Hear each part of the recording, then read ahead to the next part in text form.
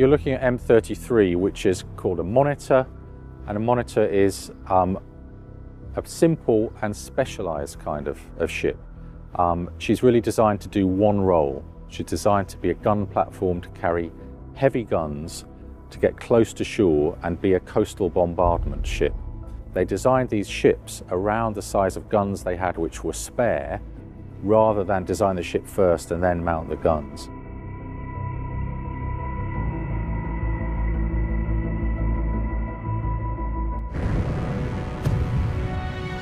It gave the monitors an opportunity to demonstrate their excellent qualities. Sitting low in the water, they were able to get close to the shore and carry out effective bombardment.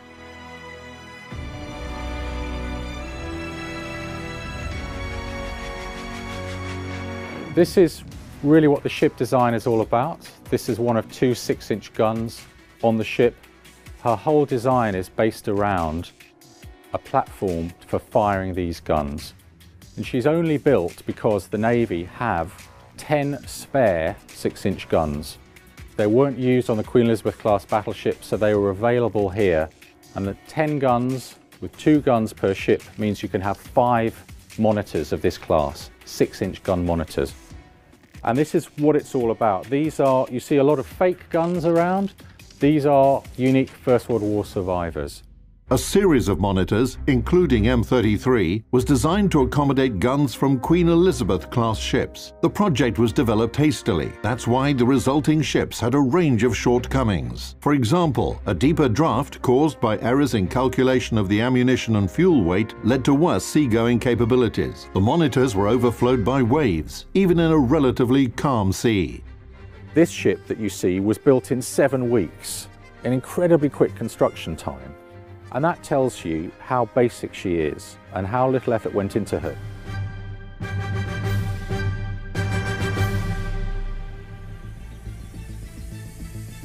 Specifications of the monitor HMS M33. Length 54 meters. Beam 9.4 meters. Draft almost 2 meters. Displacement 580 tons. Armament 2 Mark 12 guns, caliber 152 millimeters. 1 57mm Hotchkiss gun, 2 Maxim machine guns, caliber 7.62 millimeters. If we think about her protection, she has a very thin hull. There is no armoured section around her to protect her from the kind of a 15-inch shell or a 14-inch German shell coming in. So any shells that hit her would pierce that deck and would have a pretty devastating effect. Power plant. Triple expansion steam engine, power 4000 HP. They're very slow. Her top speed was under 10 knots. If you think about a dreadnought, you're looking at 21, 22 knots. If you're looking at battle cruisers, it's 27.5 knots. If you're looking at a light cruiser, it's nearly 30 knots. So she is not fast enough to run away. Maximum speed 9.6 knots. Cruising range 1,440 miles at 8 knots. The first campaign that she's involved in is the Gallipoli campaign, which is running through 1915. So that's out the Gallipoli Peninsula in Turkey and the route through to the Turkish capital. This was a British attempt to knock Turkey, which were Germany's ally, out of the war.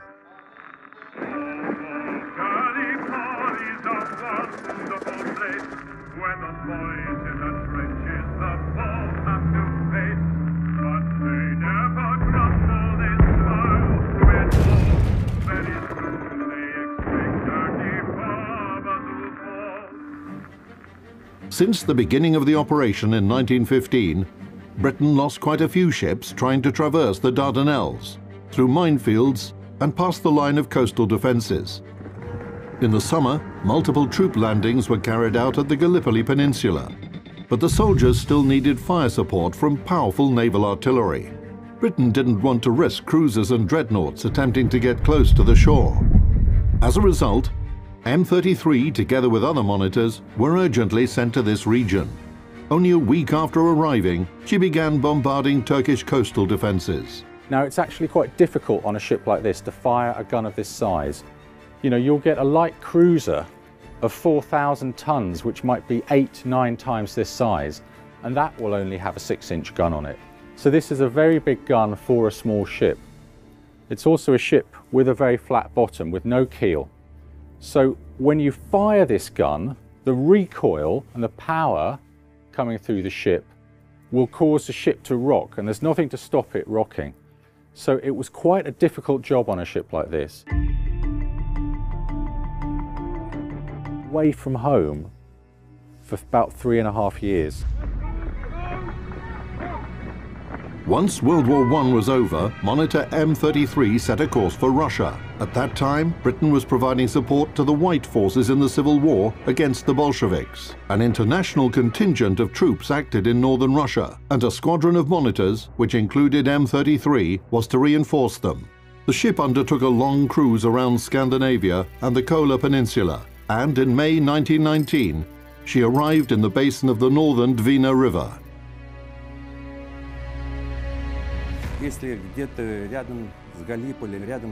Although these ships didn't have much importance near Gallipoli or Belgium, here on rivers they became the main ship type. The peculiarity of combat in river theaters of war lies in the fact that a river is like a street of sorts. It's impossible to pass clear of each other. If you tried to do this, it would end either in a head-on collision or a boarding attack, and no one wanted them. It's in exactly these conditions that the British monitors proved their supremacy in terms of maneuverability, artillery, and so on, and the battles were very fierce there. They fought basically at point-blank range. From May 1919 to September, so about 4 months, she's actually damaged 5 times in that action. She takes 5 hits to her hull. So the wardroom where the officers eat, a shell goes in through that. The shell goes through the side of her ship, and you can still see the whole of that internally. Breaks through and goes down into the engine room. It doesn't explode. If it had exploded, the ship would have sunk. For her final passage down the river to get back to the sea, they've got to get over some rapids. They actually have to lighten the ship to lessen her draft so she can go into less and less water. So they take both of her guns off. They take the 6-inch guns off. Those are carried overland because that's where a lot of the weight is. They make up some dummy guns using tree trunks and barrels and packing crates, and they paint them up. So they're actually going down defenseless, really, other than these little machine guns, just to get themselves back over the rapids. And on the passage over the rapids, one of the other monitors, M33, runs aground. They can't get her off, and she's scuttled, so she's deliberately sunk by the Royal Navy before they get back. And we know that she ran aground and was scraping on the bottom. And if they hadn't taken her guns off, she probably wouldn't be here today to look at.